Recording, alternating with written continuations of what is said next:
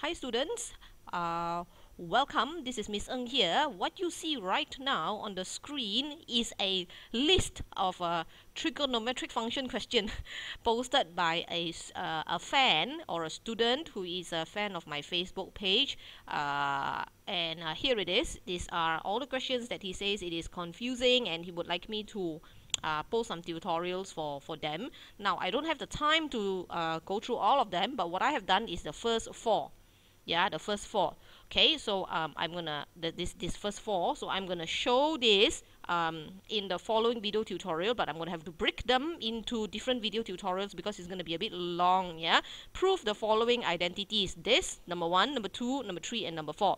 And just a note here, you may find the question here to be a bit more challenging than the ones that you're used to. The reason is because this student is from Chongling School. Okay, Chongling High School is a Chinese independent high school, so they probably have the hardest math question and the hardest math standard among schools in Malaysia. Yeah, so if you find the questions to be a bit challenging, that is perfectly okay. Okay, that is perfectly okay because generally SPM question will not be as hard as this. Okay, but it would be nice if you can know them, if you can learn these as well. So I'm going to go through them in the following video tutorials. Okay, so let's do the first question now. Sine theta over 1 plus cos theta plus 1 plus cos theta over sine theta should equal to 2 cosecant theta. Let's do it in the next page. Yeah, okay, I'm going to write the question here. You're supposed to prove this. Yeah, so sine theta over 1 plus cos theta plus 1 plus cos theta over sine theta is equals to 2 cosecant theta. Okay, now general rules or guidelines in proving trigonometric identities. Okay, the general guidelines, it doesn't always apply, yeah, but the general guidelines is this: you generally prove from the side that has plus or minus. That's the easiest way to understand it. Okay, you generally start proving from the side that has plus or minus and prove it into the side that has multiplication. Okay, this is the general rule. All right, so in this case, in this question, it is very obvious that the left hand side, this one, has got a plus here, right? This term is separated by the plus with this term, so you have to start from the left hand side and move on to the right hand side. That's the general rule, the first general rule that you need to know. Okay, now when you see fraction and then you see a plus, right, what you do is this: you see sine and you see cos. Okay, in order to do this, you're gonna have to refer these to the trigonometric identities. You learn 3 trigonometric identities, right? And I'm gonna write it over here. The first is sine square theta plus cos square theta is equals to 1, and then 1 plus tangent square theta is equals to secant square theta. 1 plus cotangent square theta is equals to cosecant square theta. Okay, so now by referring to the trigonometric identity, you can see that your question is all made out of sine and cos. So most likely you're going to have to use this formula. However, this formula is all squares, sine square and cos square. So the first thing you do is to combine these two fractions, because when you combine or when you do them, you will get squares of sine and squares of cos. This is how you do it. You do the fraction as if it's a normal fraction by multiplying the denominator. That means make the denominator the same, yeah, make the bottom the same. So that means this one will times sine square. So you will get sine square theta, okay, times sine square. And this one, 1 plus cos theta, will times with 1 plus cos theta. So it becomes 1 plus cos theta square. Yeah, this times this. So the bottom or the denominator of the fraction will be 1 plus cos theta multiplied with sine theta, right, to make it the same. Okay, so you don't have to expand. Yeah, don't expand because we expect to cut things later.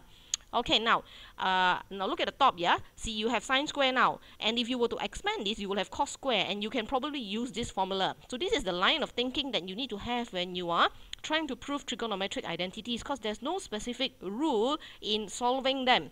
Alright, so now let's expand and you can see further. So 1 plus cos theta, now basically this is the same as a plus b square. You learned this in form 3, right? So it's a square plus 2ab plus b square. It's a normal expansion, even though there is a cos. So you just do it as usual. So this becomes 1 square, which is 1, plus cos theta plus times 1 times 2. So that's 2 cos theta.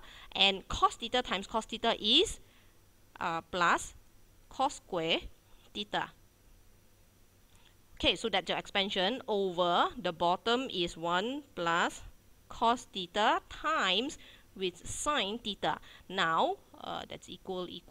Now can you see you can straight away substitute the formula. Sine square theta plus cos square theta is this one. It's equals to 1. So immediately these two gives you a 1 plus 1.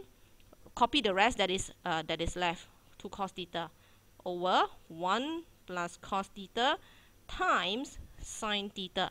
Okay, now you may simplify the one on top. Now the idea is this, you try to simplify as much as possible and factorize so that you can cut off the top and the bottom. Alright, so let's look at it. Now you're actually very close. As you do, the technique is to keep referring to what you're trying to achieve. You're trying to achieve 2 cosecant theta, which is 2 over sine theta. This is, let me write it here. This is 2 over sine theta. Yeah, so you're trying to achieve this, yeah, so you gotta simplify this, so that you get this. Okay, so let's look at it. This is 2 plus 2 cos theta, so 2 plus 2 cos theta over 1 plus cos theta and sin theta. I think some of you could have spotted the solution now. You can take out the 2, so that's 1 plus cos theta. That leaves you with 1 plus cos theta at the bottom times sine theta. So can you now see you can cut this? So that leaves you with 2 over sine theta, which is the solution. So you're done with this question. Okay, so straight away write 2 equals to 2 cosecant theta, and that's done, proven. Alright, so the technique, a few technique is this. Combine the fraction if you can. If there's a plus and minus, do it, and then refer to the formula. See what is it that you have, and you may be able to substitute the correct things inside.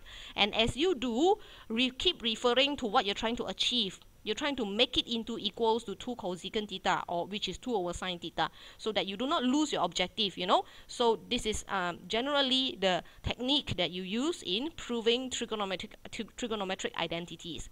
Yeah. Now I'm going to show you the rest of the questions in other videos, so you hang around. Yeah. I'll see you in the following videos.